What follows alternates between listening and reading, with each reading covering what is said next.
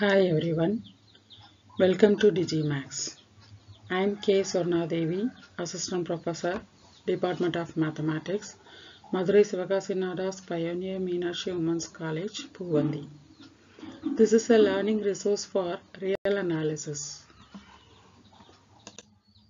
Topics covered in this learning resource is countable set.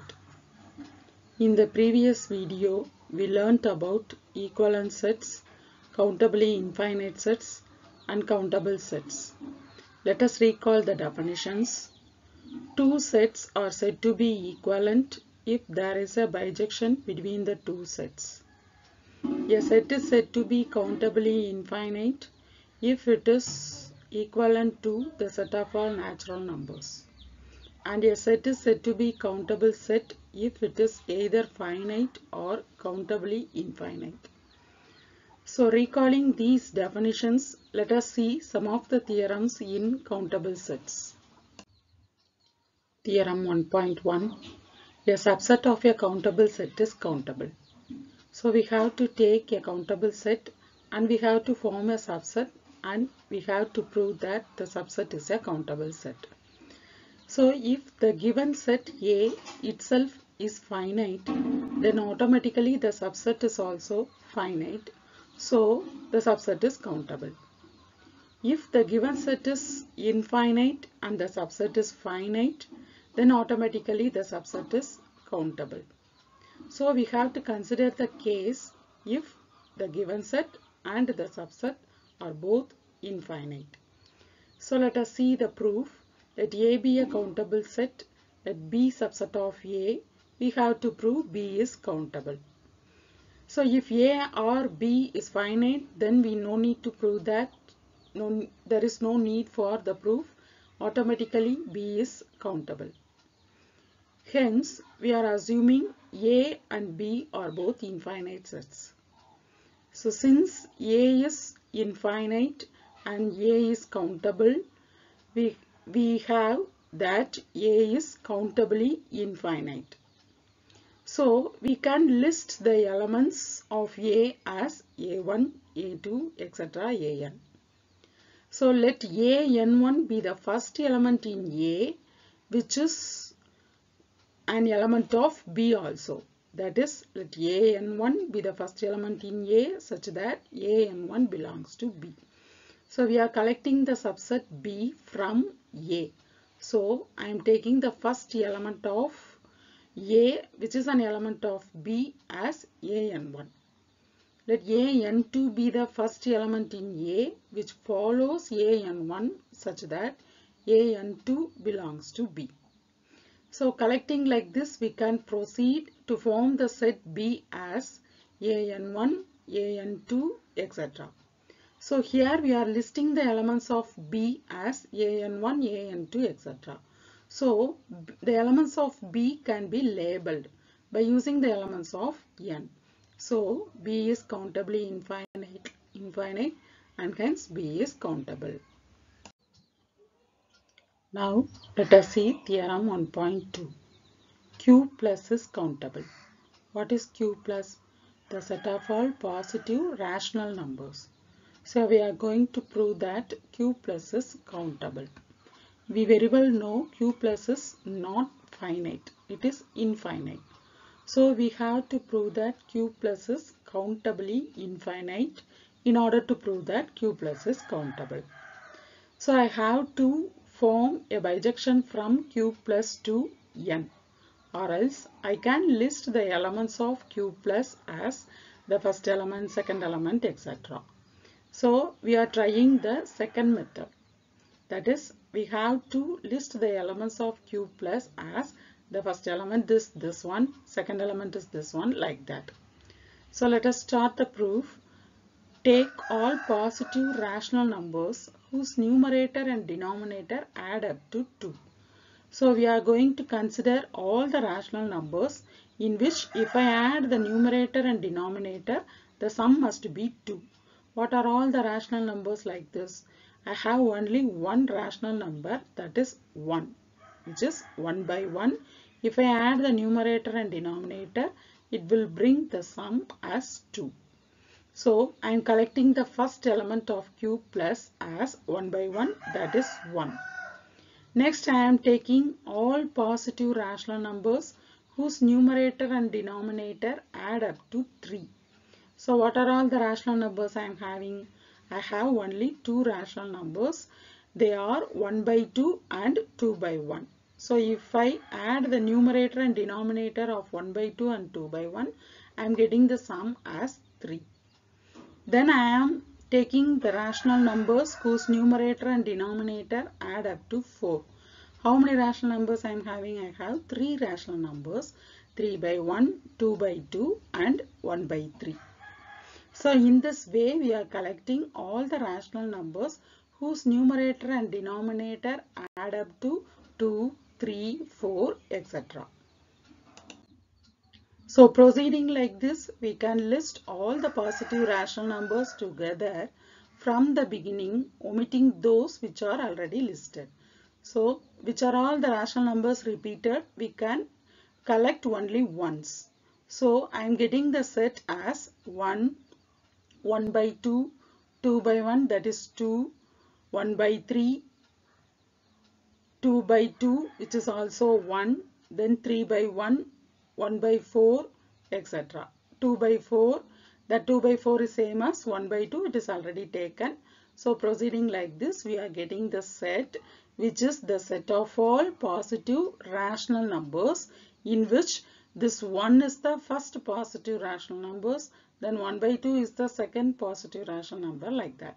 So here we are listing the positive rational numbers as the first element, second element, etc. So this set contains every positive rational number, each occurring exactly once. So we are omitting the repeated ones. So we are getting Q plus is countably infinite and hence Q plus is countable. Now let us see theorem 1.3, that is Q is countable. In the previous theorem, we proved that Q plus is countable. In this theorem, we are including 0 and also the negative rational numbers, so that Q is countable. So definitely we can use the previous theorem to prove this theorem. First I am considering Q plus. So Q plus is set of all R1, R2, etc., Rn, etc. Then what is my Q? Q is 0 plus or minus R1 plus or minus R2, etc. So to prove that Q is countable, I have to prove there exists a bijection from Q to N, or else there exists a bijection from N to Q. We all very well know that Q is not finite, so I have to form the bijection from N to Q. So how can I define the map F? This F is from N to Q and it is defined by F of 1 equal to 0. So I am mapping the first natural number 1 to 0 in Q. And I am mapping all the even natural numbers, that is F of 2n equal to Rn. So all the even natural numbers will be mapped on to the positive rational numbers, and all the odd natural numbers are mapped to the negative rational numbers. So F of 2n plus 1 equal to minus Rn. So F is defined in this manner. We are going to prove that F is a bijection. So first of all, we have to prove that F is onto. What do you mean by an onto function? If you take any element in the codomain, there must be at least one pre-image in the domain. So here what is the codomain? Q. Q is the codomain. So for every element in Q, I have to find a pre-image in N. So is it possible in this map? Yes. So the codomain are having three type of numbers. One is 0, another one is positive rational numbers, another one is negative rational numbers. So 0 has the pre-image as 1, and the positive rational numbers has pre-image as even natural numbers, and the negative rational numbers has pre-image as odd natural numbers. So all the elements in codomain are having at least one pre-image in the domain, and hence F is onto. Next I am going to prove that F is 1, 1. What do you mean by 1, 1? Different elements in the domain must have different images. So I am taking two elements x and y in n. So in n we have two types of numbers. What are the numbers? Odd numbers and even numbers. So I am considering two cases, case 1 and case 2. So x and y are odd. What happens? Then x is 2n1 plus 1 and y is 2n2 plus 1. So I have to take, if the elements are different, then the images must be different. So I am taking x not equal to y. Then I have 2n1 plus 1 not equal to 2n2 plus 1. Then 2n1 not equal to 2n2, which implies n1 not equal to n2. So from this step I can write minus Rn1 not equal to minus Rn2, which implies what is my minus Rn1? That is f of 2n1 plus 1. And what is minus Rn2? That is f of 2n2 plus 1. So I am having the result as f of x not equal to f of y. So if I am taking two distinct elements in domain, I have two distinct images in codomain. So in this case 1, f is 1, 1. Now I am considering case 2. Suppose x and y are both are even. Then x equal to 2n1 and y equal to 2n2. In this case also, if I am taking x not equal to y, then 2n1 not equal to 2n2, which implies n1 not equal to n2, which implies Rn1 not equal to Rn2, which implies f of 2n1 not equal to f of 2n2, that is f of x not equal to f of y. And there is one more case. What is that case? If I am taking two numbers, one number may be odd and one number may be even. So if x is odd and y is even, then x equal to 2n1 plus 1 and y equal to 2n2. So f of x equal to f of y implies if the images are same, then I have to prove that the elements must be the same. So if the images are same, then I am having f of 2n1 plus 1 equal to f of 2n2, which implies minus Rn1 equal to Rn2. So a negative rational number is equal to a positive rational number. What will happen? When will it happen? It will happen if both the rational numbers must be 0. So Rn1 equal to 0 equal to Rn2, which implies x equal to 1. So if Rn1 equal to 0 means what is the pre-image for 0? That is 1. So x must be equal to 1 and y must be also equal to 1. So x equal to y. So in all the three cases we have proved that f is 1, 1 and hence f is a bijection. So we formed a bijection from n to q. So we have proved that q is countably infinite and hence q is countable. So next we are going to see the theorem n cross n is countable. So we very well know n is countable. Here we are going to prove n cross n is countable. So how will be the elements of n cross n? Yes, they are in the ordered pair a comma b, where a and b belongs to n. So here to prove this theorem we are using the method in which we have proved q plus is countable. In that theorem we add both numerator and denominator and the result must be 2, 3, etc.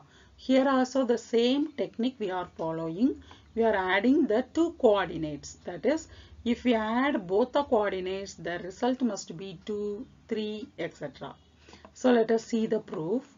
N cross n is the set of all ordered pair a comma b such that ab belongs to n. So now I am taking the ordered pair a comma b such that if I add both the coordinates, the result must be 2. That is a plus b equal to 2.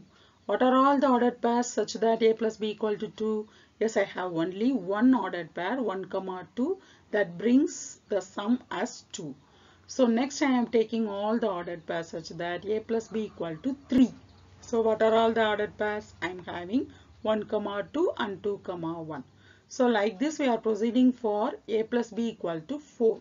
I am having 3 ordered pairs 3 comma 1, 2 comma 2 and 1 comma 3.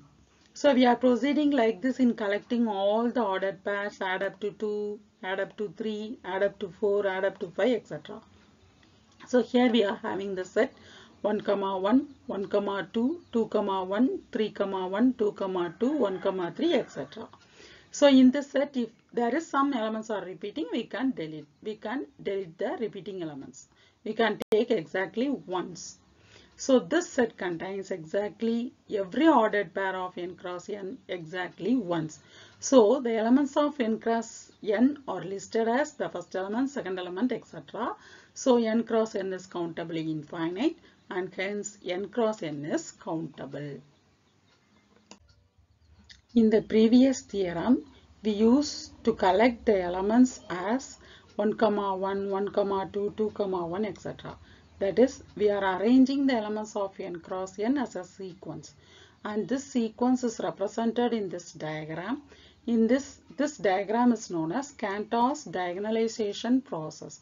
So in this figure, we are collecting the elements of n cross n diagonally.